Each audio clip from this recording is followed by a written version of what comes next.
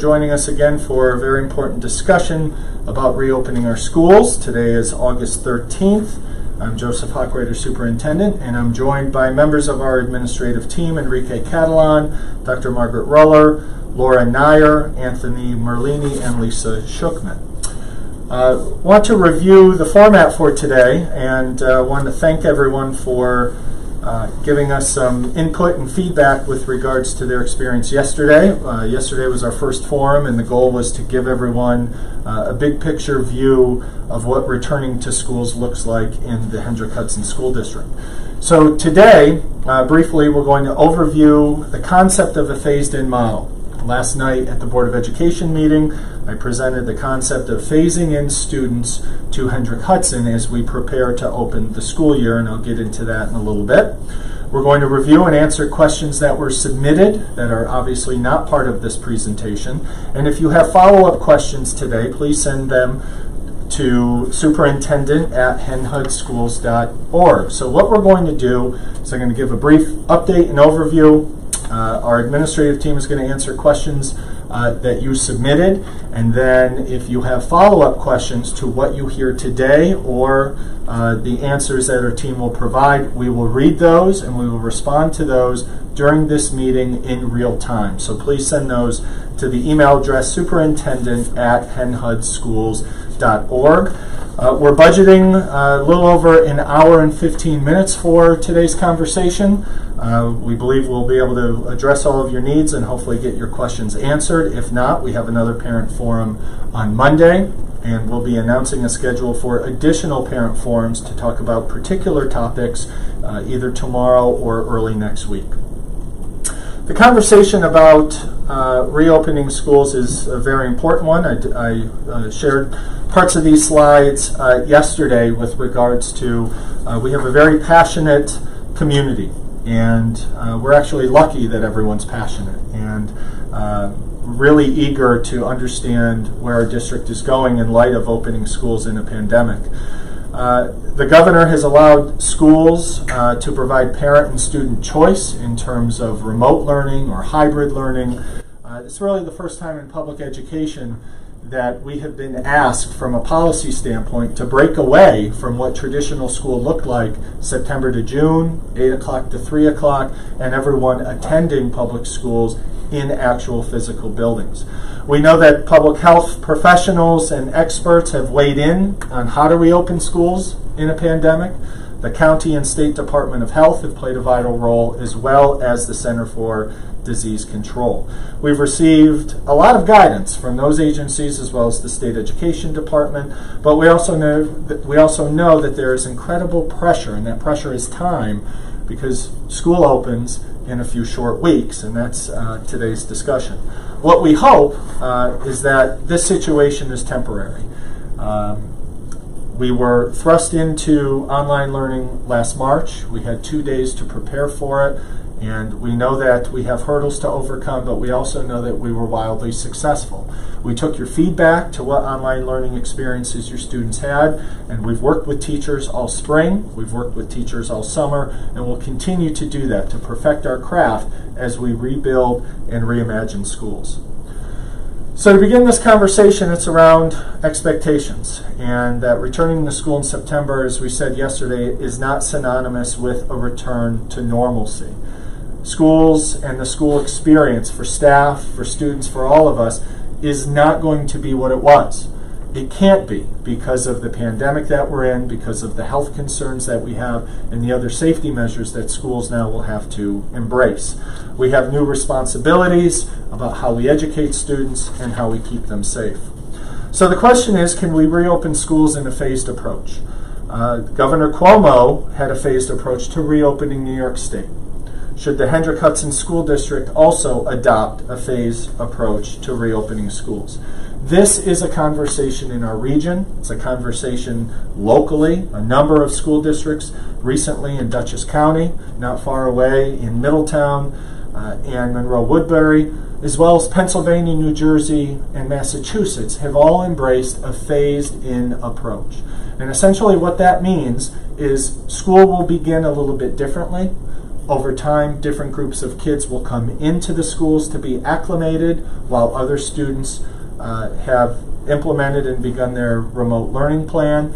And then at a fixed date, as long as we have our approval by the governor to open up because of the rate of infection and the calculation that he has, we would welcome all students to school for those that choose it. As you know, last week we announced a remote learning option for families that choose that. We have just under 200 families who have indicated that they would like their child to begin the school year in the remote option. So what would the phases look like? Phase 1, we're considering confidence and readiness.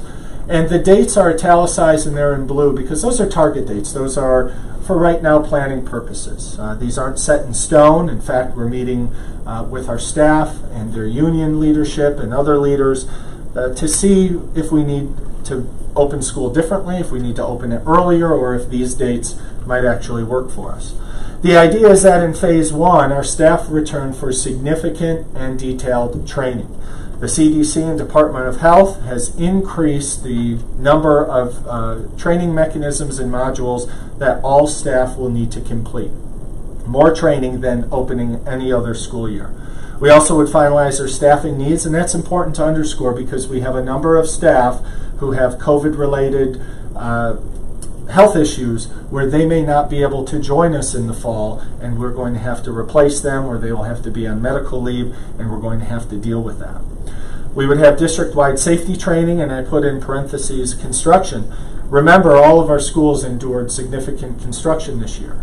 In 2018, the community passed just shy of a $20 million bond to increase our security infrastructure, basically redesigning the main entrances at 3 of our 4 schools, as well as other needed upgrades. There will need to be training on those mechanisms as well. We will refine our remote learning curriculum. We have heard you loud and clear that although many students had a great experience, some parents wished their students had a different experience, and we own that, and we hear you, and we're working to correct that. At last night's board meeting, you heard our administrative team talking about the number of trainings and the breadth and depth of professional development available to our teachers this summer so they can perfect and improve their craft, especially with regards to remote learning. This also would allow schools to implement their school-specific protocols and systems. No 2 schools in our district are alike, and their school safety plan and other mechanisms need to take into account each school's own DNA. Phase 2 is what we're calling connection and application. Starting September 14th, again, a target date for our internal planning purposes, all students would begin remote learning. It's really important that we get this right and that we get it right early. And the reason we need to get it right and get it right early is because there are going to be multiple times throughout the school year that we move from an in-school schedule to a remote schedule. The CDC has provided guidelines that if students or staff test positive, they will help us identify whether or not we need to close school, if so, for how long, quarantine certain students or a particular part of the building. They will advise us on that. So it is highly, highly likely, it is very probable that during the year we will move multiple times from our in-school learning model to our remote learning model. By starting students in the remote model, we'll make sure that we're ready. We can work out any kinks. We can make sure that students are ready and understand their expectations. Our remote learning model plan that's on our website is very specific and explicit in terms of student and teacher expectation. Live, scheduled instruction every day. Attendance will be taken. Grades will be calculated. It's important that those accountability measures are in place, and it's important that those accountability measures are practiced. It will also allow us time to train our students on new health protocols, as well as parent and family training on a number of matters that we are required to from the CDC and Department of Health. The daily health screening, where parents have to attest that their child is healthy, is not running a fever, and is not symptomatic. These are all new processes and protocols, new to public schools. For the first time ever, we are going to be implementing medically proven processes and protocols to open our school year. It will be different. and we need that time to make sure we get it right. Phase 3, we're calling acclimation and preparation. And again, target dates around the third week of September into early October. That's where we would phase in students. We want to make sure our kindergartners and first graders get into schools, that they meet their teacher, their principal, they understand the protocols, they understand where to go, how to ask for help, but also understand the new systems in the classroom. Kindergartners have not stepped foot in our schools. By now, we would have kindergarten orientation and different activities in the 3 schools, and we can't because we're in the middle of a pandemic. Providing this sort of time allows schools, staff, and parents to plan and allows us to execute those traditional and very, very important initiatives while doing it in a safe and a health-conscious environment. Our special education students would attend. This would be our ABC and Sailor students, our special class students, our self-contained students, also our 6th and 9th graders. Think about that. Our 6th graders and 9th graders have not had an orientation experience this summer. We need to provide that for them. They need to understand the ropes and the methods and the rhythm of how the middle school and high school works, and this phase would provide time for that. Also, in some meetings today with our teachers, a number of teachers expressed interest in having their grade levels come in on a rotating and scheduled basis, so we certainly would look at the schedule to account for that. So while students would be learning remotely, we also would be providing multiple opportunities for them to come into the building to meet their teacher and understand the new systems and protocols in a very scheduled and in a very safe way. And finally, phase 4 would be execution. Our target date would be October 5th, and that's when school is fully in schedule. This would be for the middle school and high school, our hybrid model. And at the elementary school, all students K through 5 will be invited in. This would not include the families who choose to be online or choose the remote option for the first semester. And we'll get into questions around the remote learning plan. There are many of them, and we'll get to those very shortly. So we're going to now move into our Q&A session. These are questions that were provided by families last night and today before 10 a.m. Many of them are repeats, so if we don't answer all of them line by line, it's because we felt comfortable that we previously did. There are questions regarding all the various tenets of planning to return to school, so we're going to adjust to that portion of the presentation, and just give us a second.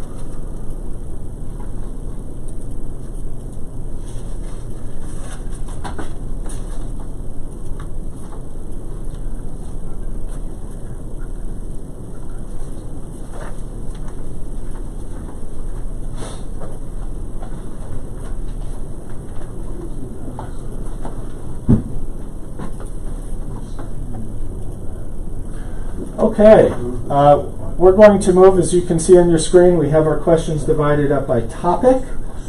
So we're going to move through this as quickly as we can to make sure we can get to some questions that are coming into the email address. So the first question, and the only question regarding budget, that our presentation yesterday stated that approximately $50,000 has been spent on mandated signage and related costs. Question is, can we provide further details? So Enrique Catalan is with us, our Assistant Superintendent for Business, who can provide some additional information. Yes, thank you. Approximately we have spent $50,000, and that includes signages, the CDC, the Department of Labor. Every different governmental authority has asked us to put posters about what we can do about FMLA, rights of the employees, rights of the children. In every single bathroom and in every single place, we need to put a poster showing what we should do to avoid COVID, washing hands, etc., etc. So we have a lot of posters that we have been preparing, we will continue to prepare to be ready to be within the law. Also, we have other costs that are mandated. We need to teach We need to teach custodians, drivers, how to prepare if they see a student who they think has COVID or is ill, nurses, teachers. So there's a lot of related costs that we will have to spend in consultations and in preparation for starting school. Thank you. All right, we'll go to questions regarding COVID. Elementary school student will have a full in-person schedule, as I understand. The rationale for having them in person with a full schedule when they can spread the virus and get sick, albeit at a lower rate. So we're actually fortunate. Unlike some other districts, we have additional classroom space. We have large classrooms. We also have additional staff who are certified teachers, as well as they are special educators or reading teachers. The idea was to bring in elementary students for as long of a duration as we could. We don't have the capacity issues or concerns that we do at the middle school and high school. For example, middle school and high school students transition and move all about the building. Students at the elementary level are going to be mostly operating out of their classrooms or within a particular wing of the building. The safety information that led to that decision was it was about space and whether or not we invited all of our elementary students back or half or 2/3. All families will need to complete the screening to make sure that they attest that their child is healthy and not showing symptoms. And again, we're one of the few districts that can do this in a safe and responsible way. Will there be any testing and tracing for teachers, staff, and students? There will be tracing if students, staff, or teachers test positive. The Department of Health will coordinate that activity.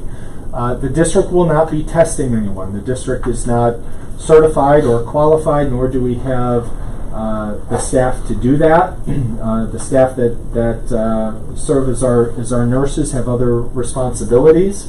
And so the district, like many others, are partnering with the Department of Health to identify testing centers and places where folks can get tested.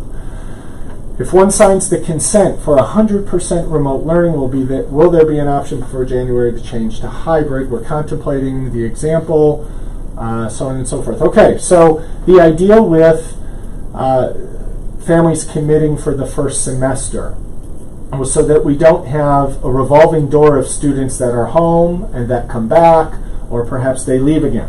For students who start in a hybrid model and there are concerns or just a family decision, it's easier to leave the classroom and go home rather than from the classroom back into the building. Remember, we're looking for a commitment from families so we can prepare our staffing accordingly. And that if we have a free flow of movement going between basically two instructional models, that is going to disrupt our staffing model, and we can't afford to be making adjustments in staffing or reallocating students by section in the middle of the semester. So that was the idea with moving it to the semester. And yesterday, Wednesday's presentation, we had a Q&A with the Department of Health. I understand HIPAA prevents the district's knowing infectious versus absentee. I expect we must have an absentee threshold at which we will pull the plug. As a parent who favors in-school learning, but acknowledges we are unlikely to make it all year without retreating to remote. Yeah, this is a real concern. Is absenteeism. Last night, I encourage you to check into last night's presentation. Laura Nyer and Enrique Catalan, who have responsibilities with regards to HR and employee relations, shared the reality that we have staff that are nervous of contracting the disease or may have immune deficiencies that make them susceptible. It is very likely that if we have a significant number of teachers or any staff, it could be bus drivers, custodians, that we cannot transport or provide quality instruction or make sure that our schools are safe and clean, we may need to transition to the remote model for that day. And that's why I wanted to be crystal clear in what I said earlier, is that we have to be ready to float and move fluidly between a remote model and an in-school model, because there are a lot of factors that will necessitate us moving, and absenteeism is one of them for sure. And we answered this question, will teachers and staff be tested for COVID before school begins? Not by the district. If staff wish to, they can do that on their own. We do know that staff are traveling. We had a couple meetings today with some teachers who were traveling because their children are going to college, and they're driving through states unavoidable that are on the governor's quarantine list. So the way this infection spreads and the rate at which it can spread, we encourage everyone to get tested if they feel ill, but the district will not be testing. Let's go to special ed, Greg. I think we only had one there. Special ed, can you articulate what PT will look like in the elementary schools, specifically for students that have a Building 504 plan? So Lisa Shookman is our Executive Director of PPS. She is with us, and I'll allow her to respond to that question. So there won't be any changes to the service. The service will go on just as it normally would. We will be very careful if we have to group students in a small group. We will make sure it's always a small group from the same area so we can trace where kids have been. So students, any related service, OT, PT, speech, counseling, will continue the way it has in the past. We may do a little bit more pushing in sometimes, but we will follow their IEPs. Do you have any other questions that have come in, Mr. Hopper? There's your email for special ed? Not yet. Yes. Okay, Greg, let's go to transportation. Will schools permit parents to drop off children before buses to lessen the number of people entering at any one time? Yes. So there were some other questions about staggering the start or dismissal time. We understand that many parents are going to want to drive their children for very legitimate reasons. We're going to collect that data toward the end of the month so our transportation folks can develop their routing system and mechanisms. So yes, we will be working with the principals to identify not only when parent drop-off and pickup will take place, but also where on the 5 campuses. So we're aware of that. We also have consulted with all of the law enforcement agencies to make sure that they are aware that we are going to have increased traffic in and around all 5 schools. They have committed that to the extent possible they're going to have extra law enforcement folks on hand, and they may need to be doing some traffic duty, but we do understand, we are acknowledging that we're going to have increased traffic flow in and around our schools, and the schools will prepare a schedule for target times for parent drop-off and pickup.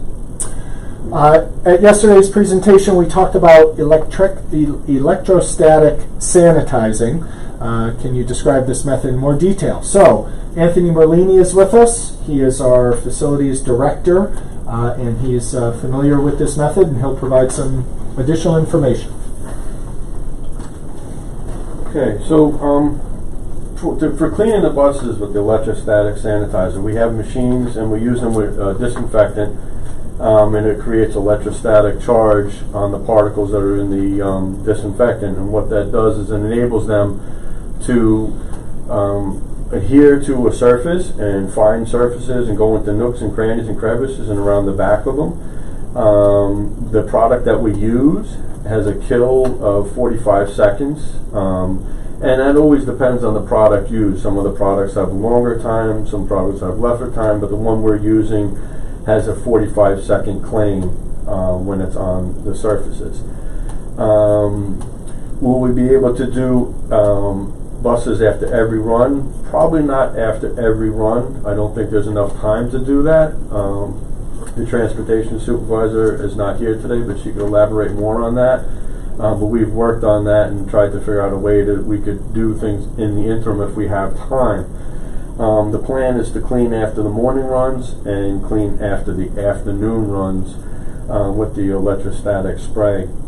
One of the other things that we are looking into securing is a antimicrobial product that after you clean all the surfaces, you can add this antimicrobial product that has a microscopic shield, and what that does is it adheres to smooth surfaces and rough surfaces, etc., all kinds of textures, and it provides this microbial shield that on these surfaces and has a 90-day kill claim. So it has these spikes that are in it. It's microscopic, so you can't see them, but if a bacteria model comes into contact with them, it pierces it and it destroys it on contact. So those are little things that we're doing in the interim as well.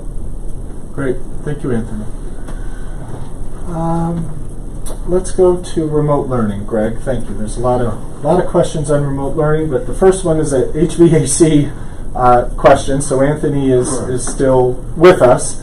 HVAC systems must be in line with standards set forth by the state, so on and so forth.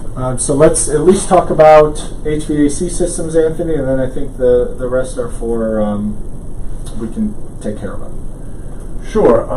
HVAC systems, I don't know why it needs to be. It's not in line with movie theaters, shopping malls, and other venues. It's guided by SED. The State Education Department dictates what we do inside of our buildings. Our buildings are designed, the systems are designed and approved by the State Education Department, and there's things that we can and we can't do based on what they allow us to do. There's a lot of questions coming up. I think there's a couple more questions coming up with ventilation and HVAC systems and what we're doing there. We're also going to use this antimicrobial shield inside our unit ventilators and HVAC equipment and things of that nature, so we can help protect where we get microbials inside of the bacteria inside of there to help kill them as they come through. Where we can use needlepoint bipolar ionization in our HVAC systems, we're also going to use that. Where we can increase our filters to have a higher MERV rating. I've seen some other questions through here where we talk about a MERV 13. Generally, most schools use a MERV 8. So there are talk about going to a MERV 13 or even higher. Where we can, we will. There are mechanical constraints and other factors that must be considered when you're changing filter MERV rating, so it's not just a slam dunk. You can't just move from one to the other without considering all the other parts and pieces of the HVAC system. So where we can, we'll do that as well. There are upgrades that are happening to the HVAC systems district-wide. Coincidentally, when we had the bond resolution, there are things in the bond that are addressing exhaust air, ventilation air. We are putting new units in Furnace Woods and for the unit ventilators. There's a couple other buildings that are getting new units here and there where the old units weren't performing efficiently. When we renovate our other spaces, the main offices and some of the other offices and nurses' offices and things of that nature, we are fixing the ventilation in those spaces as well. So there will be other things, coincidentally, that we'll be doing with HVAC through the bond. Thank you.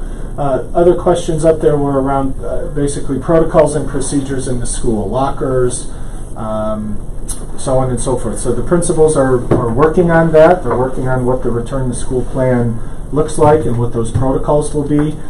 We've asked for some medical advice, particularly with lockers. And the short answer is the less time students spend in the hallway or in their locker, the more beneficial it is, or the safer environment that it creates.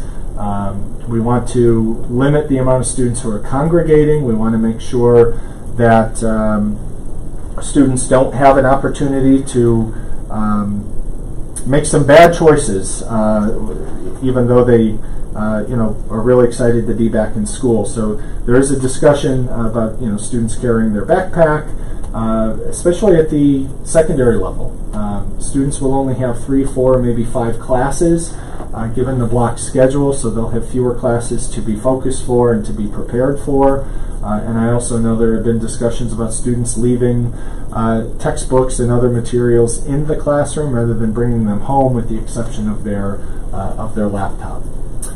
Looks like question 3 on this page: in-person school. If in-person school is offered and a parent does not elect to do virtual school at the beginning of the semester, can the parent elect to keep their child home and full virtual? So we answered that, yes. It's easier for families and students to move from in the classroom to out of the classroom. And if it's based on being uncomfortable with outbreaks or other things happening, we're not going to ask the reason. We're not asking the reason right now for parents that are choosing remote. The governor basically permitted that, so we're going with his guidance, even though the guidance from the state education department was unclear, because we know there are concerns. We know that there are community concerns, and we want to be able to make sure families can make those decisions based on their own interests and the interest of their kids. Same thing, question 4, same answer, yes, you'll be able to switch to remote learning. Is a hybrid plan an option for elementary? It's not right now, for the reasons we shared earlier, that we wanted to have elementary kids in school on a daily basis.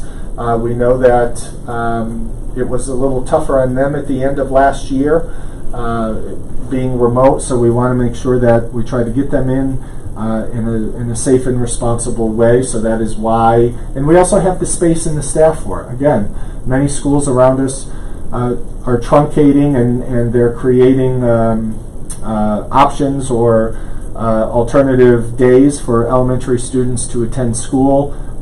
We have the luxury of space and resources that we don't have to do that.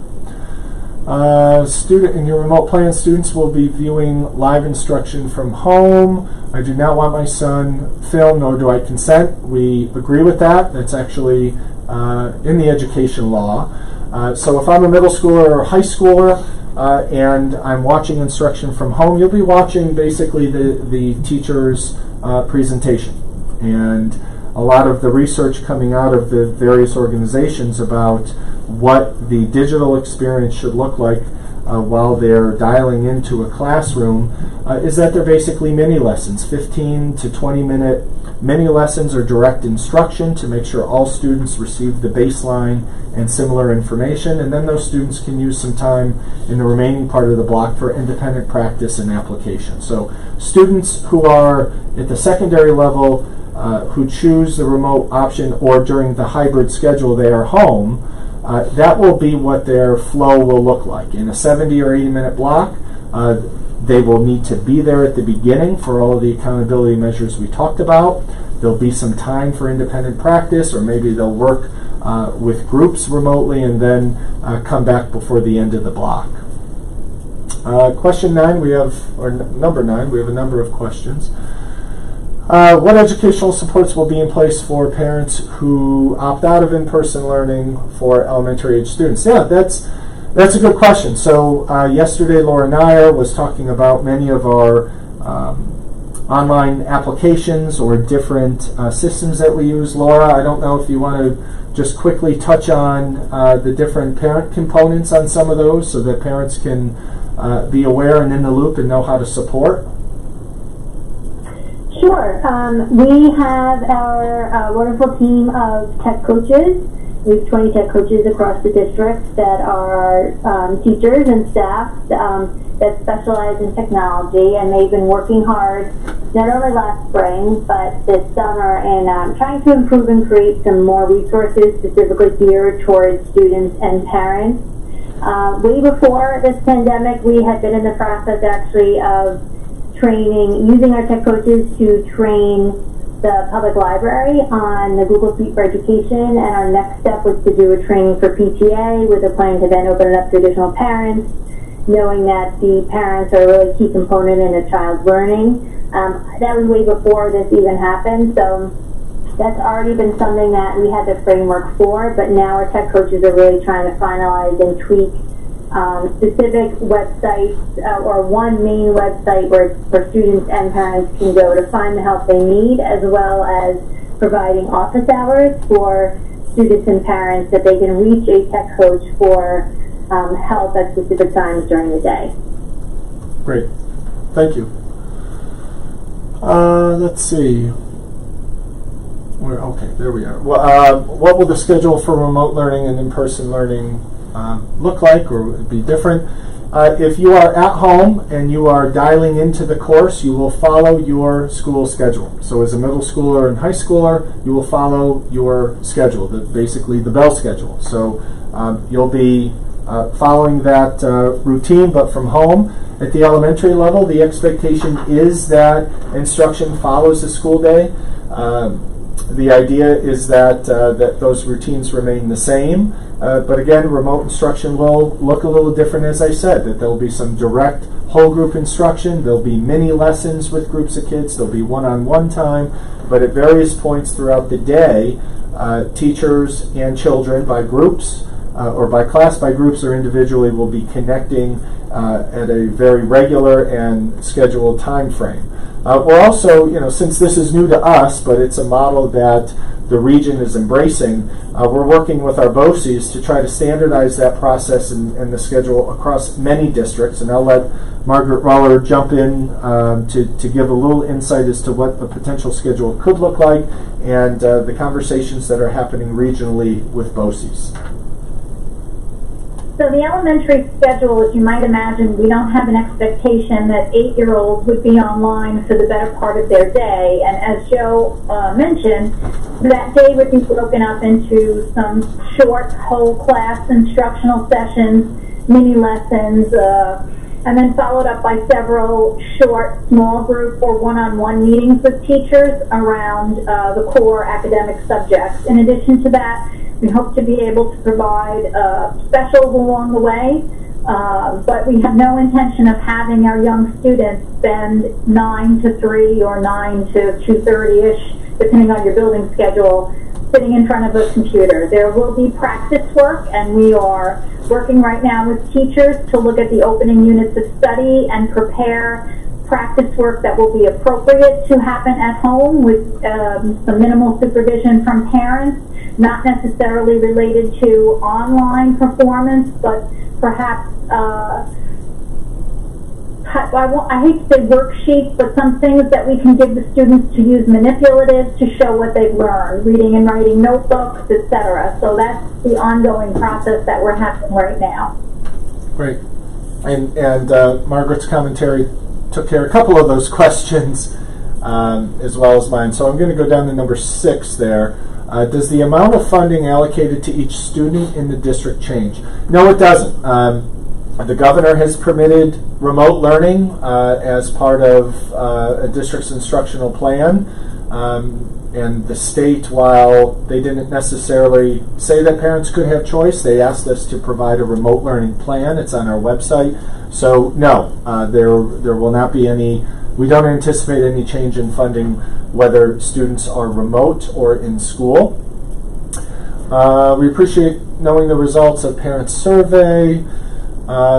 Staff and teacher surveys. Are teachers comfortable? So with regards to teachers, the Teachers Union have completed a couple surveys with staff. That's information for them, given some of their own concerns or as an association in terms of advocacy efforts. I can tell you that our team who are on the call today have met with the Teachers Union representatives and many classroom teachers over the last number of weeks and months. And I think comfort level, it varies. It varies based on health issues, personal health issues. It varies on a number of things. We know that we want to return to normal as best and as quickly as we can, but if it means we take some steps by starting virtually or phasing in, that will give us our best chance. I'll turn it over to Margaret again, who has been meeting with teachers quite frequently, and she may be able to give a little window into some of this thinking. teachers are concerned about what the day is going to look like, whether we're live or we create that remote option. As you all know, we're taking the results of the parent surveys and looking at who's opting for remote, parsing that out, and then we will assign and build the remote program once we have reached the date for those submissions. I don't know how else I can add to what Joe said. It was pretty thorough, so I'll stop there. Okay, thank you. Okay, number one, the form for online learning says August 24th. Yes, August 24th is a Monday, so families could have the weekend to think about it. As we're discussing the concept of starting remotely, will that be pushed back? It may.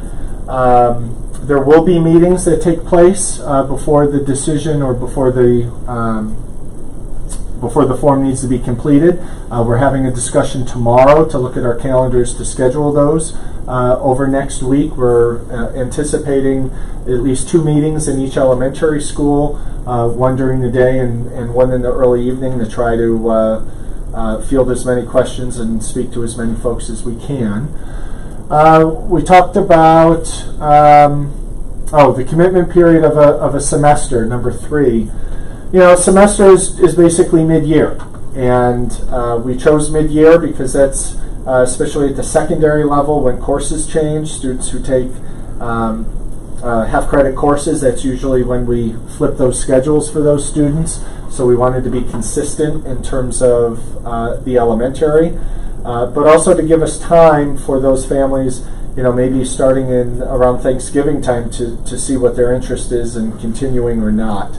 Because again, as students move from in-classroom to remote or vice versa, that will change our staffing pattern. And that is a very significant concern because students, we want to promote classroom environment and all of the social emotional things that make a healthy class environment. And if we have students moving too frequently, it's going to throw our class sections off, and then we'll need to reshuffle some staff basically in the middle of a month or midway through a year. Let's see. If I select the hybrid for my children now, switch to remote. Yep, we can do that. Number 4, I read in one of the documents that a student whose parent has been exposed does not have to quarantine, may go to school. Is that correct? Well, that's up to the health department. They're going to identify and let families know, or any folks through contact tracing, what they should be doing, whether they should be going to school or not. Yes, doctors have asked if anyone has been exposed, and to make sure precautions are taken, but that is a conversation and a decision, a recommendation to the health department in conjunction with the contact tracers. Thank you for your efforts. This is a difficult situation. Okay, we appreciate that. Not a question, but a statement, so thank you. If a parent signs the remote teaching option and something takes place, work, job reason, will the child be allowed to enter school? I mean, we understand that there are a number of different scenarios that would lead to, personal and professional life changes. I guess I would say we would need to look at those on an individual basis, but again, the goal is to separate students and to have students in different cohorts. So an at-home cohort and an at-school cohort, but those are things we would have to take into consideration on an individual basis. Under the hybrid plan, can teachers opt to teach remotely because of medical reasons? What percentage of teachers have done so? Will in-school students watch these teachers on the internet? How else will they fill a potential block of time? So this is an ongoing conversation that if there are staff that are identified too ill to report to work, do they have the option to work from home? That's going to be an ongoing conversation we have. We need to discuss what the intent of the law is and whether or not that's permissible. Laura Nyer has been working on that. I know she's been working with our legal team. She's been working with her colleagues. on how to handle that. She mentioned that a little bit yesterday, but as of now, it's one of those circumstances out of the district's control. But we may need to allow that based on the number of teachers, but it's unknown right now. Will in-school students watch these teachers via the internet? Yeah, that's a question. That if a science teacher is not at work and at home, do the kids show up to school and then watch their teacher teach from home? That's a really good consideration. We're going to have to think about that a little bit. It's unknown because of there are going to be many different situations. So really, the question is, if someone is not well to come to work, can they stay home and work, and what do we do with those students? In order for schools to close to understaffing, is there a percentage of staff? I don't think that there's a hard, fast percentage. It's about safety. It's about making sure we can supervise students, whether or not we have a bench of substitute teachers or others that can fill their place. I think it's going to be a decision, to be honest, that we'll make in conjunction with each principal. Every morning around 5 or 5:30 a.m., many of us get an email sent to us about staff attendance, and that's the first thing we look at when we wake up is the staff attendance for the day. And I know the principals are always communicating with their office staff to fill vacancies, to make sure subs are coming in, so we would have to treat that the same way. But there may come times when absenteeism is so high that we cannot safely open school.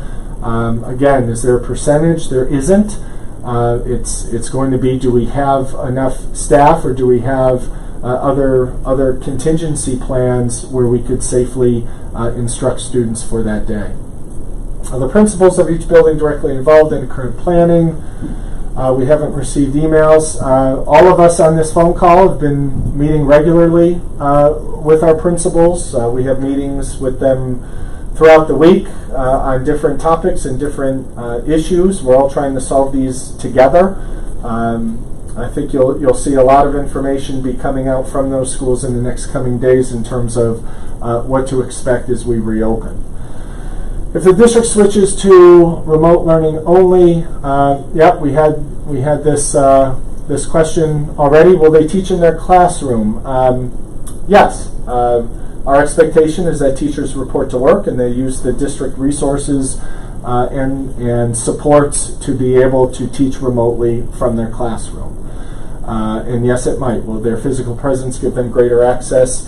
It might. Laura, you can touch on the tech end, that we improved our bandwidth and some other matters, if you want to touch on that briefly. Sure.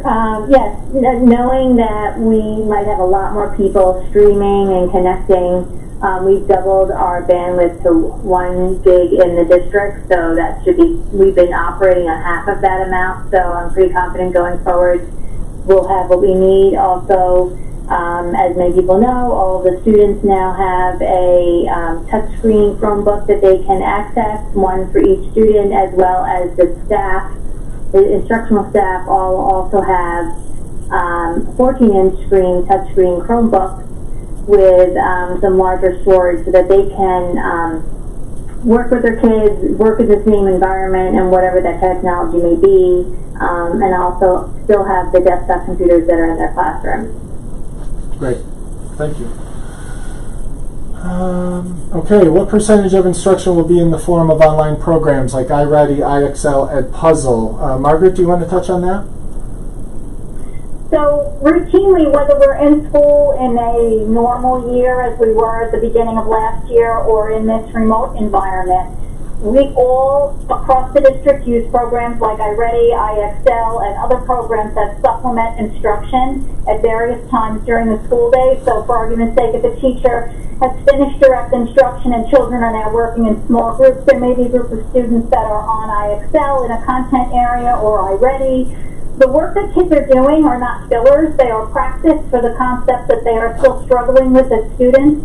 Most of these programs are intuitive enough to know what a child, a specific child, that child that is logged in, needs to improve upon, and that's the type of questioning that is presented to the students.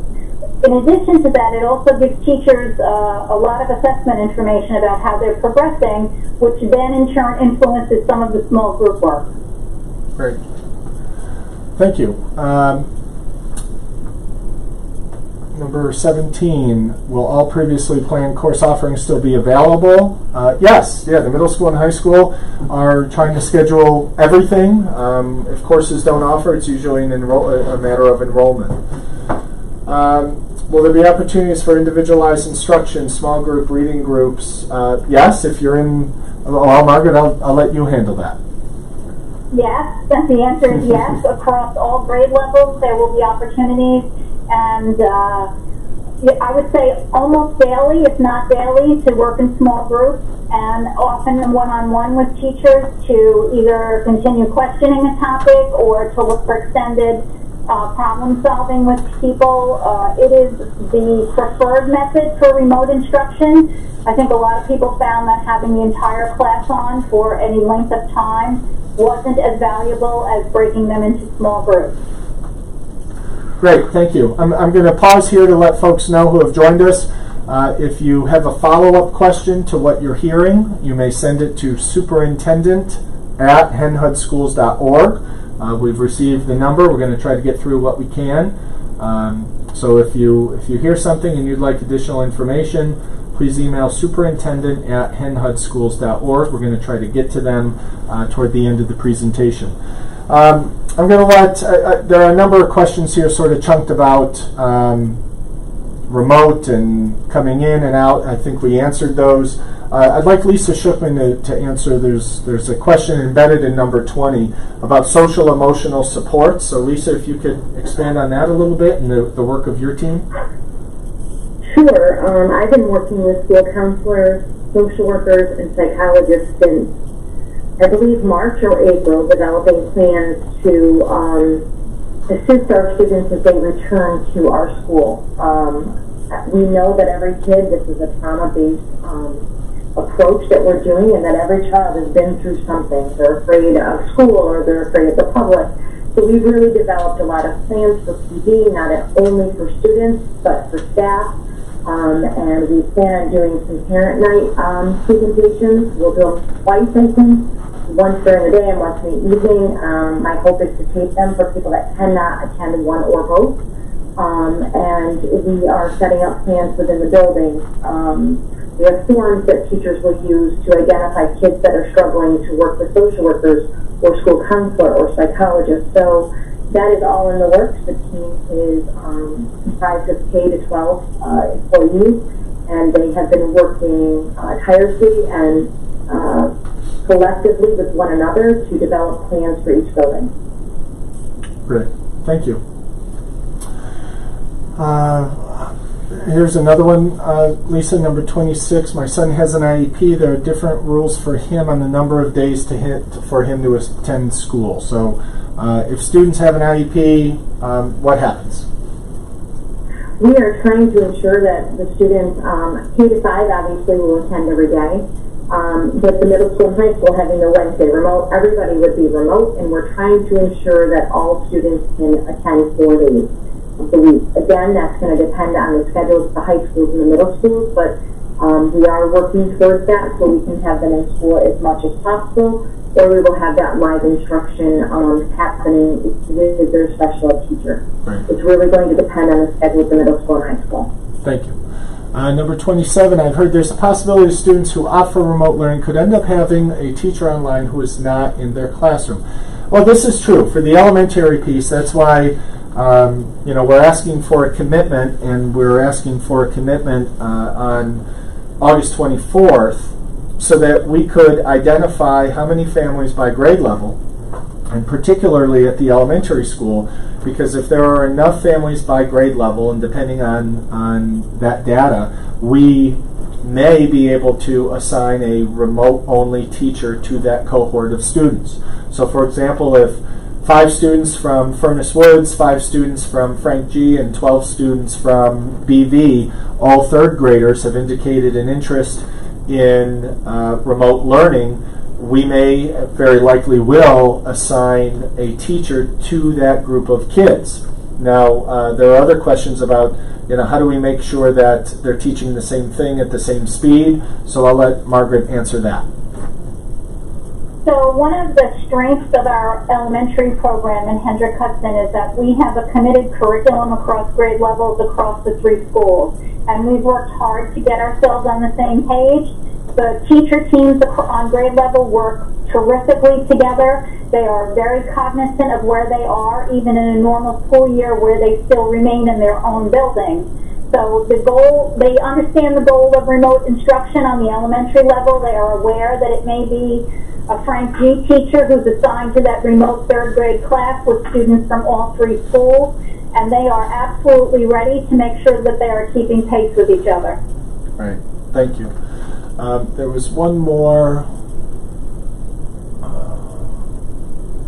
Having introductory meeting with students. Yeah, that's part of the intent of the phased-in model, is to provide that time and space without the pressures of a full day of instruction for that to happen. That was feedback that we received today from a number of grade levels at the elementary level. Margaret Roller led conversations with many elementary teachers today, and they have that desire, and that would be part of consideration into our final plan. Number 28 we answered, and we've got a couple bulleted here. Yes, Margaret answered that same curriculum, same lesson plans. Yes, the idea is that as students, if a student leaves the classroom and goes remote, that they're not missing any instruction, that they're within same part of the module or same part of the curriculum. And as she mentioned, we have a committed, talented group of teachers that regularly collaborate. The status of the nurse position, there are interviews. Lisa Shookman supervises that process. I know that both teams have interviewed a number of candidates, and a decision is, I'm sure, forthcoming. This one, Laura Nyer, I know she already touched on it, but webinars offered to teach parents. Laura, do you want to expand on that a little bit?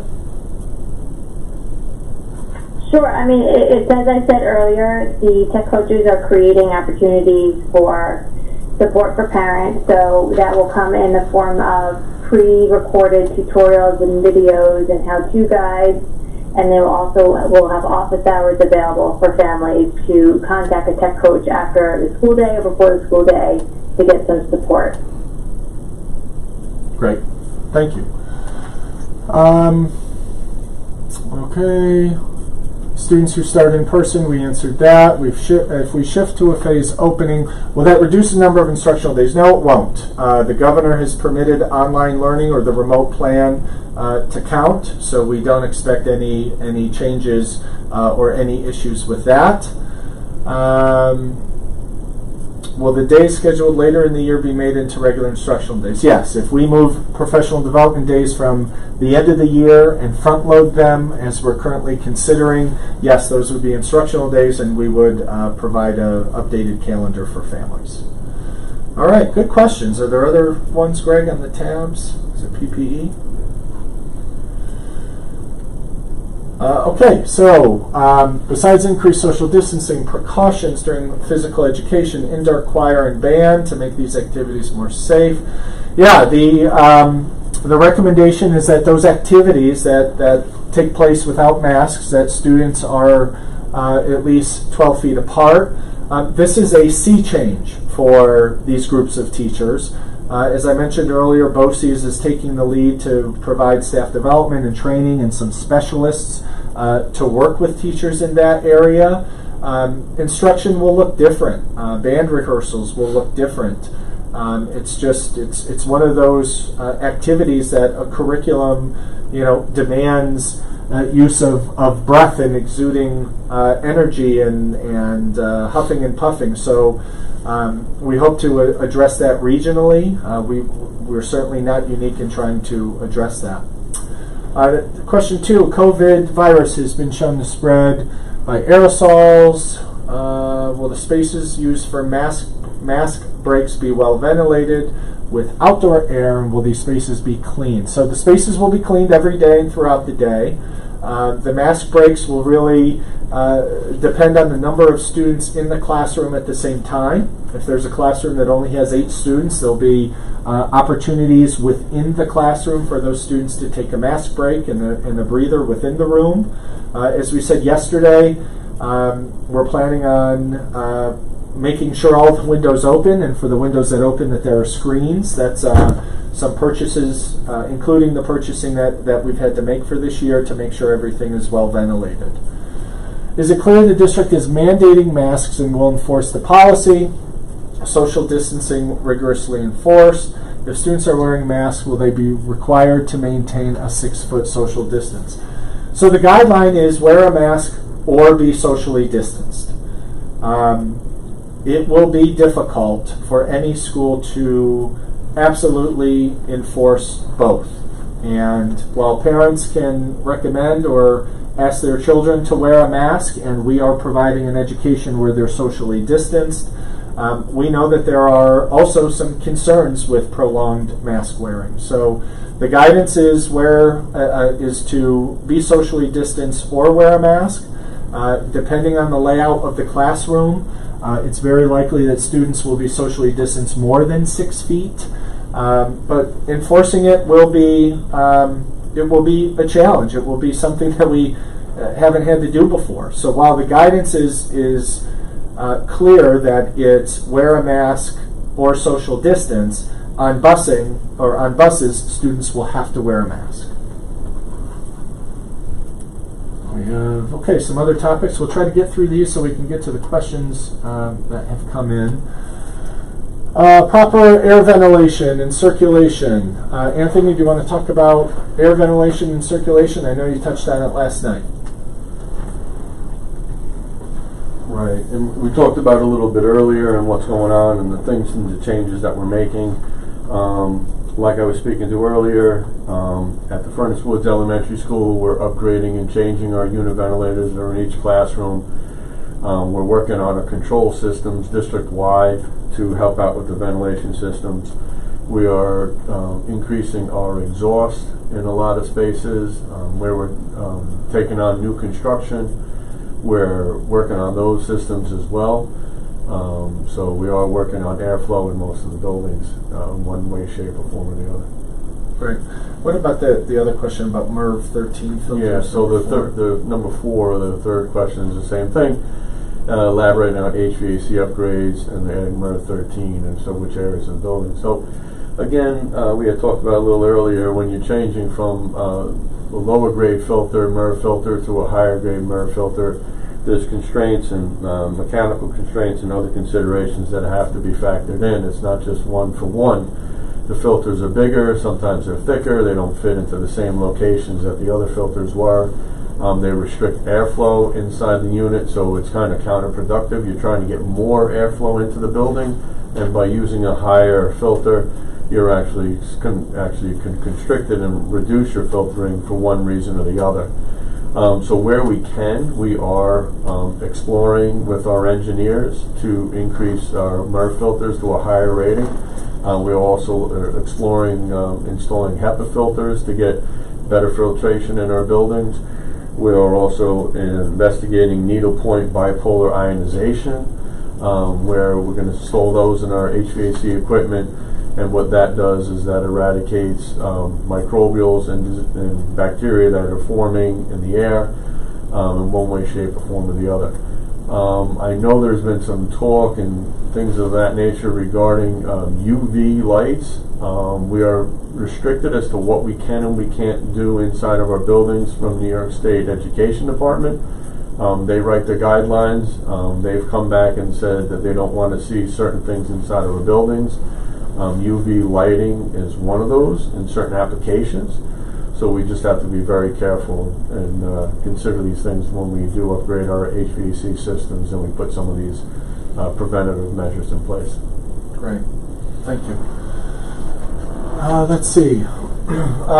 Question 3, if a student in my child's class tests positive, yes, this is the work of the County Health Department in contact tracing. They will determine who will need to quarantine. They'll certainly work with the school district, and we will be a communication arm with the Department of Health. For middle school students, if half or more or half of the families opt out, for those students who are essential workers, can our children attend all 4 days rather than the proposed model? That's a really good question. We're not sure right now. I think we need to wait to see what the balance looks like between families that choose in-school and remote. We may be able to make that accommodation, but not on our radar at this time. Question 6 is a statement about wearing masks. They shouldn't be allowed. You punish girls and send them home for wearing too much. You should send children home. That's absolutely right. Children need to wear masks. We will enforce that.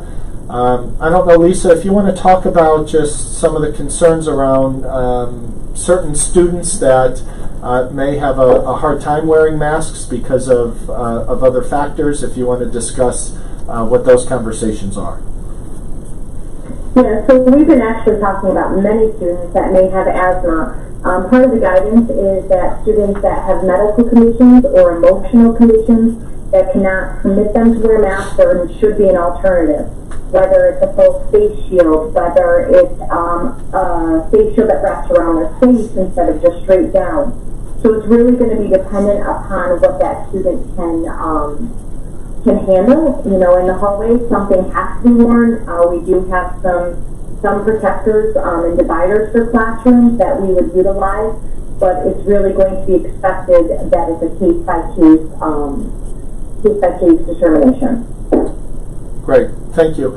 And there's a question, number 10, while you're with us, about reviewing our plans with epidemiologist, disease doctor. Can you share the conversations you've had with our school physician? Yes. Okay, so we have a school physician. We do consult with him. We actually are going to do a long meeting with him next week to do protocols and procedures to really make sure that it's a K-12 protocol and procedures. So the school nurses and the school principals will be meeting with Dr. Soltran and going over processes and procedures, screening process and procedures, working on a flow chart, an assessment piece, making sure we have a safe COVID room, and how do we handle students with just daily things. If you're diabetic or with medication, a little one needs an ice pack because he fell and bumped his knee. What does that look like versus a student who does display some COVID, symptoms? So we will have a full-blown out meeting next week with the doctor, and the principals and the nurses will take charge of that and ensure that those documents are developed and followed at K-12. Great. I want to focus real quick on question 11. I know we've talked about teacher input. We've had many discussions with the various union leaders about their input. I know a lot of different surveys went out and data was shared with us. But in particular, just real quick, Margaret, Lisa, and Laura, if you could just highlight one more time. I know you did last night at our board meeting, but the level of engagement and involvement that you're leading with groups of teachers around the reopening.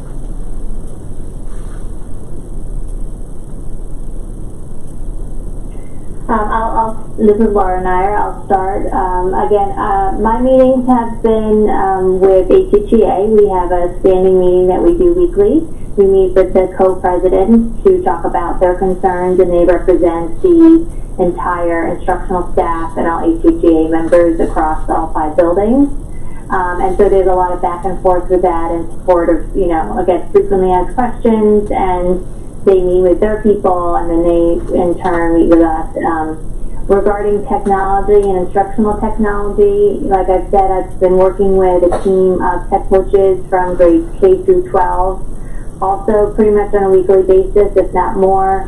And I also have a data team made of technology coaches as well. And in all these conversations, my request has always been, please talk to your colleagues, and then that's what they do. They get their feedback, they talk to their colleagues, they share with us, the pros, the cons, and we make decisions in a collaborative fashion. Hi, this is Margaret. So my work with grade level or departments really remains focused on curriculum and instruction. And I would say as soon as we were getting close to closing in June, we immediately started to look forward to September and trying to get ourselves ready for gap closing, looking at curriculum maps, and figuring out how to infuse some of last year's work into the work that's coming in the year ahead for students.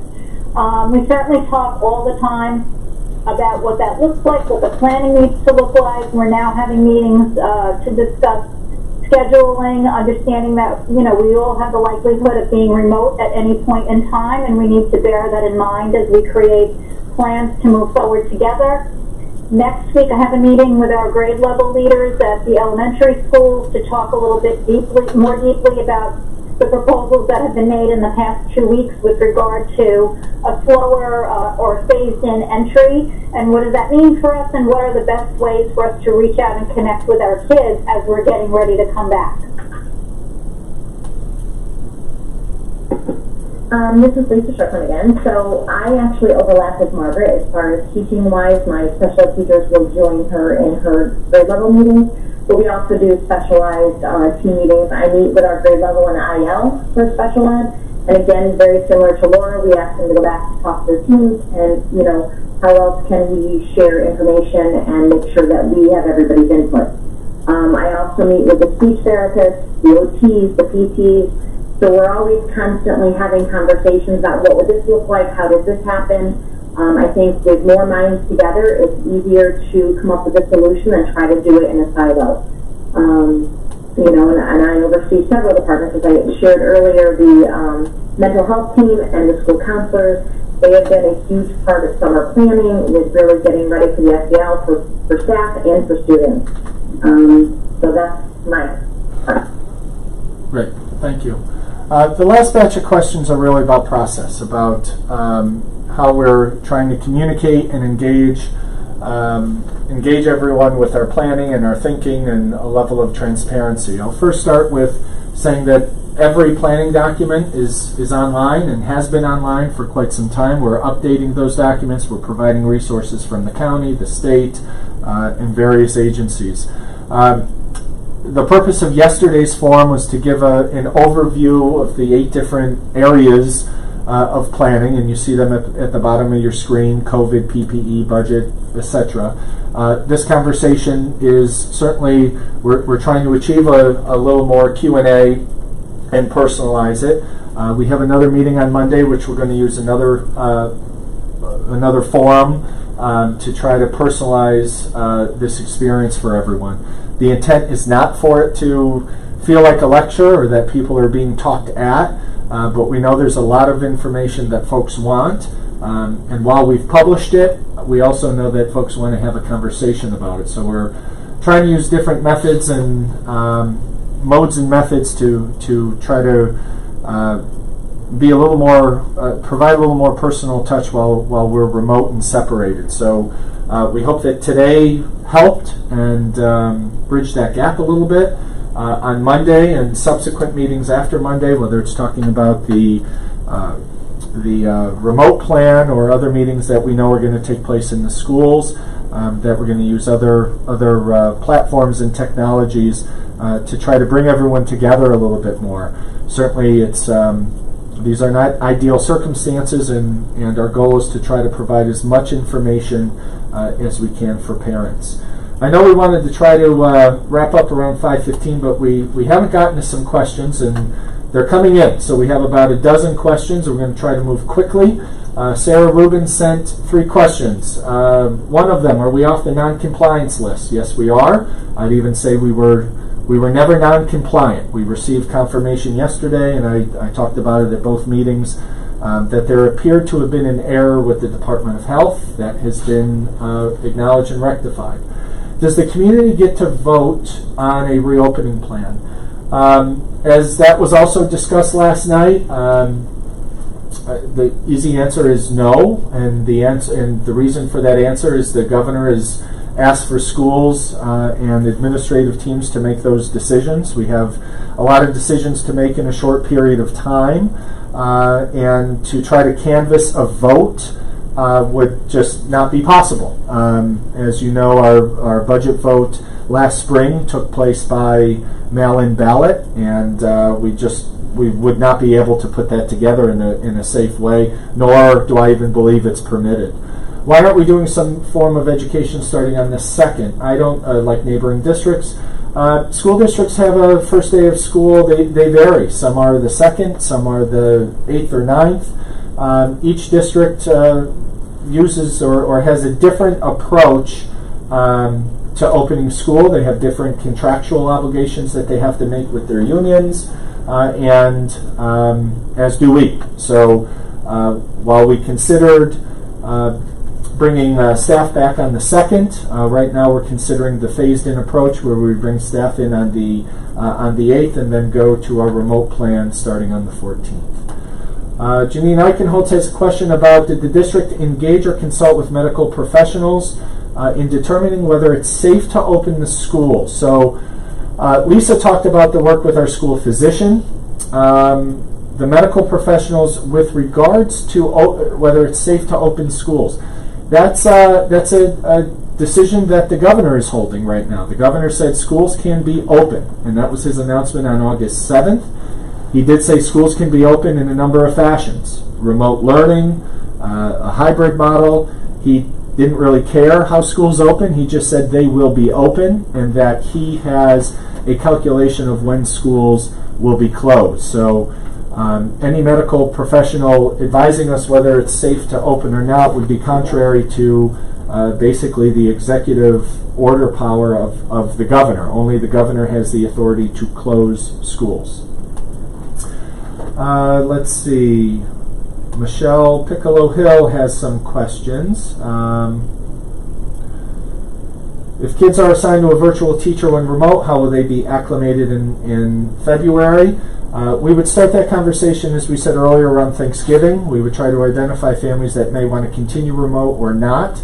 But in a similar fashion that we're proposing the phased-in reopening of schools here, we probably would have a similar opportunity for kids who started remote and desire to go back into school. We would create basically an orientation opportunity for kids to get back into the rhythm and the new systems and structures of school. Mask policy. We talked about mask policy. Students are sitting at their desk during instruction. I'm concerned about poor ventilation. We talked about poor ventilation, and we talked about the guidance that mask wearing is mandatory when you cannot socially distance. Enforcing a mask policy with students sitting at a desk is something that is not recommended. Certainly it's permitted. That's not really a discussion we've had. If parents wish to have their students wear masks at all times, that certainly is a family decision, but our guidance from multiple health-related organizations are 6 feet, social distance, or wear a mask. We talked about, explain a little bit more of what already has been implemented in terms of filtration and ventilation.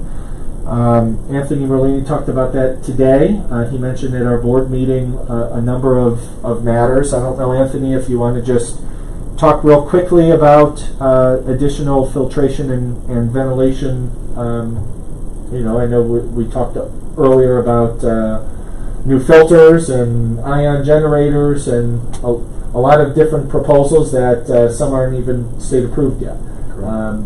The guidance is to open windows and to open doors and open the hatch on the school bus to increase ventilation. Sample schedules. Yes, we're going to have sample schedules for the elementary virtual model. We're actually working on that tomorrow, but as Margaret Roller explained, it's going to be a movement between whole group, small group, and individual instruction, but there will be an expectation that students are engaged throughout the day with their teacher and their peers. Will the deadline for the virtual request be pushed back? It may. What we want to do is make sure that we have our school-based conversations first with families. The idea is we want to have an understanding of families who are seriously considering it so we can make some staffing determinations. Because as we said earlier, if we have a number of families who decide to stay home, that will certainly impact our staffing. Another question we received from Emily Pedersen. Are parents going to be notified if someone tested positive? Yes, you will. The school district will play a role in notifying you, but also the Department of Health will play a role in that as well. And a question about will there be a remote model in the 12-1-1 class? Certainly that's a parental decision, but also students have IEPs, and they have specific goals and objectives that we try to meet on those IEPs, and not all of them may be attained through a remote model, so those are going to be individual conversations that our special ed staff will have with families. Question from Alex Philbin: if we elect to start in school and move to remote, are we committing to that decision for the rest of the first semester?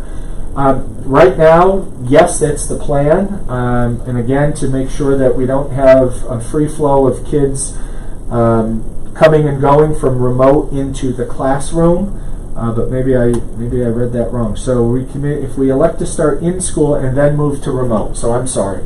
If you elect to start in school, certainly a remote option is available to you.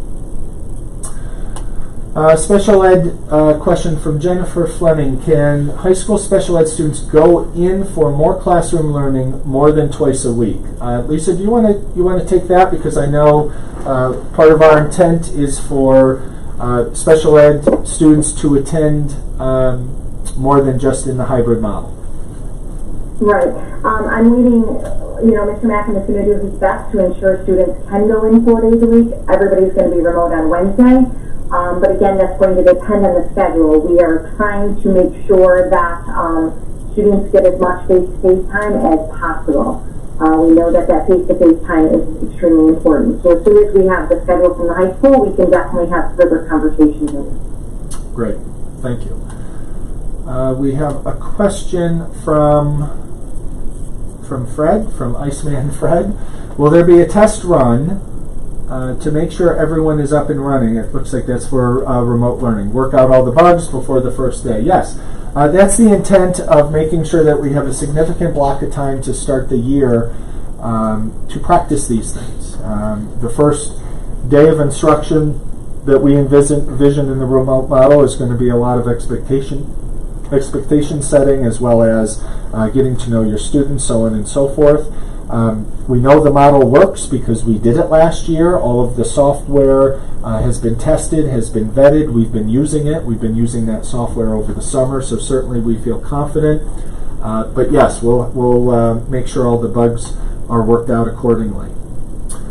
AC in classrooms. In classrooms in K-5 where mask wearing may be an issue, can portable AC units be rented or purchased for rooms that are especially hot? There are rooms that sometimes have temperatures of 80 degrees or warmer, and wearing a mask is a bad mix. So I know that's a conversation we're having with different vendors about temporary air conditioning units, and making sure that we try to reduce the temperature. Increased ventilation will help. And there may be days, because of mask wearing, and this is a really good point, that it may be too hot for both. It may be too hot for students to be in school and wearing a mask, and that will be a decision we'll have to make in conjunction with health department officials. That is one of the many reasons, and one of the many growing unforeseen reasons that we may need to move to a remote model very quickly.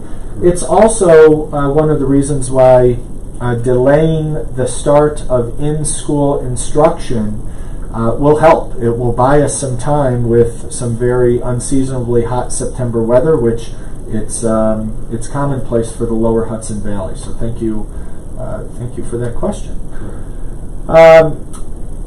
From Kathleen Corgan: if the district is able to finalize in-person teaching and schooling plans for what would be the original 2020 start of the school year just after Labor Day, what is the construction status in each school, and would each school be ready to open on time given any construction? So I'll let Anthony Merlini talk about that. The question is basically a status on our construction project. Sure. Right now we're in a critical phase of our construction. This week and next week are going to be two pivotal weeks. Obviously tomorrow's Friday, so we have one more day this week, and next week's going to be the big push. So depending on what happens over this next weekend and a day, we'll see where we are then, and we can better determine how we're going to be shaping up for when school starts. As of right now, there was a big push this week. I saw a lot more happening inside the buildings. I saw a lot more workers, a lot more crews. And then next week, like I said, I got to see what happens next week, and that's going to dictate. But if all goes well and we stay on the same track that we had started this week, we should be in line to have a good percentage of everything completed by the time school starts. We do know that there are going to be certain things that won't be completed. Our auditoriums won't be up and running 100%, but we don't have plans to really use them right now because we don't have anything where we can have large groups of individuals inside of auditoriums. So there's long lead items that go into the auditoriums, and there's big things that happen inside of auditoriums in terms of construction. So those are on the tail end of things. But the other parts and pieces, if things go well, we should be all right. Great. Thank you, Anthony. Michelle Piccolo-Hill with an additional question. She apologizes for an additional question. Will seniors who opt for virtual receive same level of support from guidance counselors in their college planning? I know that was is a concern among our high school principal, as well as Lisa Shookman, who works closely with the counselors. One of the goals or one of the additional byproducts or benefits of the phased-in approach would give the school counselors a good pocket of uninterrupted time to work directly with their seniors. Last year, the way the school ended and SATs were canceled and ACTs and Regents exams, there was a lot of angst and anxiety around what that meant for college applications. And many of those universities have made some pretty aggressive and student-centered decisions since. But Lisa, I'll let you chime in real quick. I mean, there is no reason that seniors who are remote will not have access or will have less access to their counselors, but Lisa, I'll let you chime in a little bit. Absolutely not. I mean, the seniors should have just as much access as anyone does, whether remote or in school. It's as quick as a Google Meet. If parents feel comfortable, I'm sure the student could come in and meet with them face-to-face as well. But that's something that we can definitely address once we figure the schedule and we start date. And I'm sure the counselors will make sure that the seniors are first on their list in order to meet with them and make sure that there's the meeting either monthly or bi-monthly to ensure they're prepping for college and college applications. Great. Thank you. We have, let's see, is from Michelle. Is Hendrick Hudson moving forward with the phased-in approach, or are you still deciding? If still deciding, when will that decision be so parents can plan accordingly? So things are moving quickly in education. Yesterday, Suffern across the river decided to implement this model. Today, New Rochelle implemented this model. Schools in Dutchess County have implemented this model. There is a discussion tomorrow with the county executive of Westchester County to get his thoughts and input on, if not a county-wide approach, but at least supporting an approach like this. So, you know, our best intentions, things move and change, and we need to adapt and adjust accordingly. Our school calendar, as is, was decided upon last February before any of this happened, and you know that's what is so anxiety-producing and is making us really nervous that the institution that we have always relied on, public school, isn't there. It's not there the way that we knew it, and it's new to everybody. Your questions and your concerns are genuine, and they're so on point, and they're with a level of specificity that perhaps we don't have all those answers right now because we are building that system. If this was a normal year, parents would absolutely have every confidence with what was happening. We know when 9th and 6th grade orientations are happening, and athletics, and getting your instrument, all of those things, all of those consistent features of gearing up for a school year are gone. And if they're not gone, they're on pause. Our student athletes are waiting for guidance to see if they can play. Everything's up in the air, and it's stressful for everyone, and we're trying to move quickly, we're trying to move thoroughly, but things are moving quick. So a decision, when will a decision be made? We hope to make one by tomorrow. We shared some of those target dates with you. We want to have another conversation with our administrative team to see if those dates will work or if we need to move some things around. I know that when this was initially discussed yesterday, that October 5th was a slap in the face, because who starts school in October? But the idea would be all students would start remote in September. And Laura, our team had a meeting earlier today, and Laura, you calculated the number of instructional days. Is that correct? From a proposed phase-in model to I guess to a regular year model. Do you still have that in front of you? Yes, traditionally, if we were to start in a regular school year, September would be 16 instructional school days. If we were to take 4 days for professional development, we would reduce that by 4 to 12 instructional days. So again, normally we have 16 instructional days in the month of September, and we're looking to reduce it to 12. Okay. We've got one more question, and then we're gonna wrap up. The question is about polycarbonate desk shields. That they do meet the guidelines in New York State Fire Code. They are allowed. Lisa, you have even ordered some of these. Is that correct? I have. I've actually ordered quite a few. Well, we're negotiating a shipping charge, but yeah, there's quite a few that are going to be ordered that will disperse to the buildings. And then if we need to, moving forward, Anthony and I will work together to see what else needs to be ordered. Right. So the polycarbonate shield meets the SED requirement. But my understanding, depending on how many you put in and what you put in, you still have to write a letter to SED to let them know, to acknowledge that you're going to be using these things inside your buildings. Can you use that instead of, in lieu of a mask? From what I understand, depending on the relationship to other individuals, your social distancing, etc., you still have to wear a mask.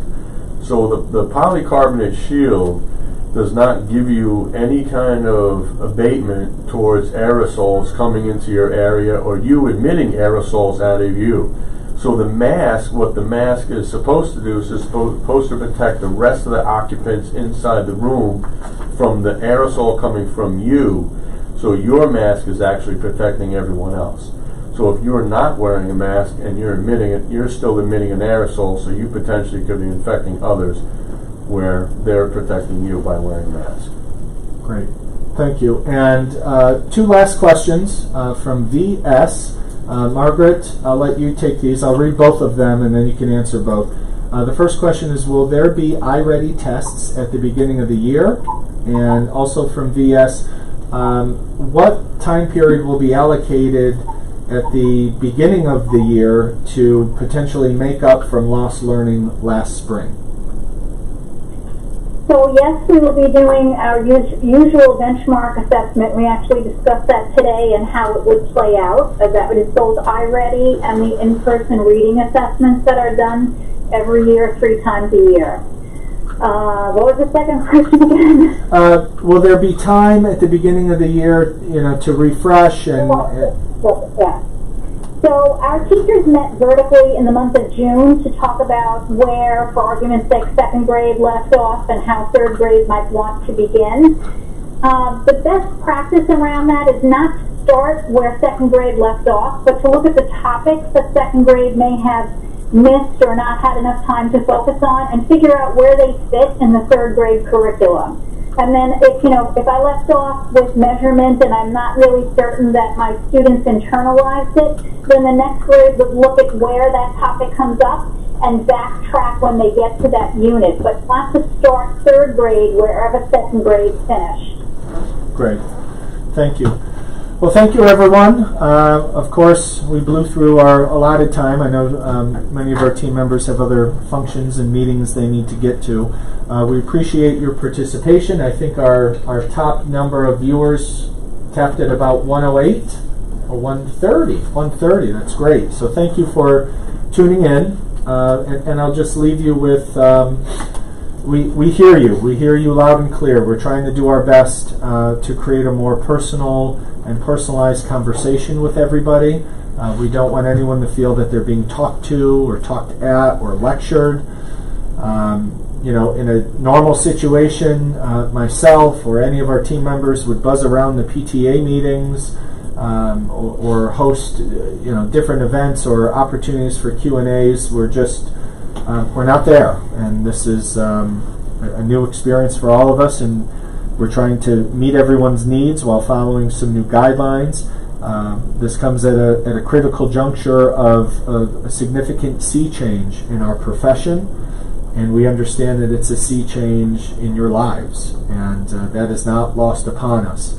Our team is trying its best to keep everyone informed and engaged, and we know that you understand that, and we're trying to improve our practices in how we engage with you and keep you informed. So we hear you loud and clear, message received. We have another forum on Monday at 6 p.m. We very well may have a different mode of communicating with you, so look out for that. And still feel free to submit your questions. We're going to take these, and if they're not already on our FAQ, we'll add them. But we appreciate your input. We appreciate your concern. This is a really dynamic and stressful time in our community, in our country's history. But we will get through it, and we'll get through it together, and keeping everyone informed and in the loop. So I appreciate your time. Appreciate the time of our administrative team for joining us, and we will see you next Monday at 6 p.m. And please continue to shop on our website for any updates or new information that we